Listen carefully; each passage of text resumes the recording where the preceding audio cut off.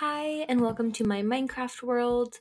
This is my Minecraft world for the Minecraft Stuco 2022 spring semester. My idea was to basically take over a village and redo the build, but a lot cooler.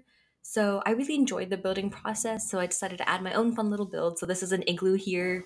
There's no like igloo villager, but I really liked it. My first build is a lighthouse. It's on the mountain overlooking the village. And it's because I travel a lot, so when I'm elytraing back to the village, I can easily spot like where it is because there's this big build here for me to notice. So just a few notes.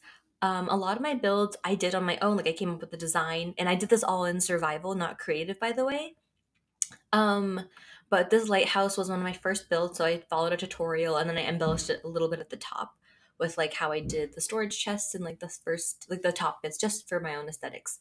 So this mountain here was totally like filled in. I terraformed it all, like cut out a whole staircase, and so if you like dig underneath, it's actually just fake. It's like a layer of dirt on top of like netherrack because it's easy to get. So the whole community is gated because I had villagers that were escaping and I didn't want them to run away. So I gated it all. So up here is a farm. I really like trading with like the farmer villagers. So I built a huge farm with like sweet berries and like beetroot and all sorts of things. And I have a lot of melons, of course, growing. And then sticking with like the village idea, my plan was that I was like the mayor of this village. So I built myself, of course, a giant house. Um, this was a really fun build. I did this one totally on my own. After doing a lot of the other builds, I kind of got a feel for like the styles that I like. I got a feel for like what looks good, and of course, I made it so that you have to sneak to get in, so only I can get in. No villagers allowed. I have my pets, and I basically have made this floor, like the whole first floor, into an area for dumping resources. So it's all the chests that I need ever. Just flexing all my stuff, especially my diamond count. Yeah. But I have like so many resources on this first floor, and I also have a basement. So this house used to be a lot smaller, which is why the basement isn't centered. But it's a big place for like smelting, so I have a lot of like furnaces. I have this little section. I was gonna do something with it, but I didn't know what. So it's just a big empty room. Over here, I have a potions area, so I like added lots of lava. I have some netherrack growing, netherwort growing, not netherrack. And then here I have an aquarium because I have a lot of fish. So and my I just leave my like extra pets down there because I don't want them to get hurt. And I have axolotls hiding in that aquarium on the side. And so this one, I have a skeleton horse. So I want it to have a fun time, and I wanted to try some different design elements with like the whole crying obsidian. But yeah, and so going upstairs, there's not much. I just have my beds here, even on both sides. I have two beds, and then just another upstairs part. So there's not a lot of stuff on here. I like the minimalist aesthetic, and I really like the way it looks. But this is kind of overlooking most of the village. It's like a layer higher. It's like one block taller. So I really feel like a mayor in it. So one of the first builds I did after like the farm area was to do a barn.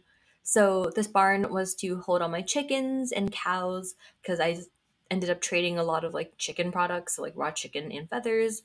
And I have actually my first big redstone thing, which is an automatic chicken dispenser. So what my chicken dispenser does is just basically like is a dispenser. You fill it up and it has like a redstone like infinite loop. And so up here I have my horses. I have a lot of saddles and I have a lot of diamond. And what else? What else? So this was a really fun build. I did this one totally on my own, like no tutorials. It's a little bit flat because it was my first build and I don't like didn't really know how to like add dimensions. So up next is the beehive. So I basically wanted to make a big glass dome, but then I kind of forgot that like if it's 32 in diameter, you have to have 16 for like the vertical height if it's going to be a dome. So I made it really tall on accident, but I've had a bee mural at the back and basically have a bunch of smokers going in. So this was a build that like I'm not super happy with it, but I don't feel like taking it all down and redoing it. And I went around like to flower biome and I got a whole lot of flowers from all different areas. So this was a fun build to do as well. Of course, I have a beacon to flex. So over here, that was just something recently that I did. Up next, so this is getting into the more buildy parts of like the more village side of things. So first is a butcher shop. I meant to make it like a little shop area up here and then where the wood starts inside. It was going to be like the housing area. So you can see I have some butchers there. I have their smoker blocks as well. Um, yeah, this was one of my first build houses for the village side of things. I also have the fancy pads with all the lighting. So up here in the middle, I have a fountain. So this is just meant to be like the town square. You can see the bells that they gather around. This used to be like just the middle of my village, but yeah. So continuing along, I have the farmer's house. So this is a build I found online, but no tutorial, and I just kind of copied it by like looking at it. So some of it might be different, but there's like a little farm area. This was a really cute design. I have two farmers in here with their composters and some chests for me to like keep stuff while I'm trading. So following the path again, my big build over here is the library. So I followed a tutorial for this one, and then I ended up embellishing it on my own. So because I did this all in survival, not creative, it took me a lot of time to get all the resources, especially the quartz. I went through like a lot of durability on my netherite pickaxes. But all these guys are penned in here because they kept running away or like jumping off the the first floor here. So I needed to pen them in so that they won't, you know, end up losing my precious efficiency 5 books. So I have the top floor, there's a balcony area, and of course, we have a whole field of golems. I don't know how they get down there, but once they do, they get stuck. And I'm not going to let them free anytime soon, so I just am accumulating golems. So moving onwards, so to the left here, this is where I have the stonemason's house. So this was another build that I did on my own totally. I wanted to give it like a more stone kind of darker vibe. So I have my stonemasons. And then over here I have the fisherman's house. I didn't really know what to do for a fisherman's hut that like isn't on the water directly. They have this little like bodega like roof thing. So hopefully it's giving the correct vibes.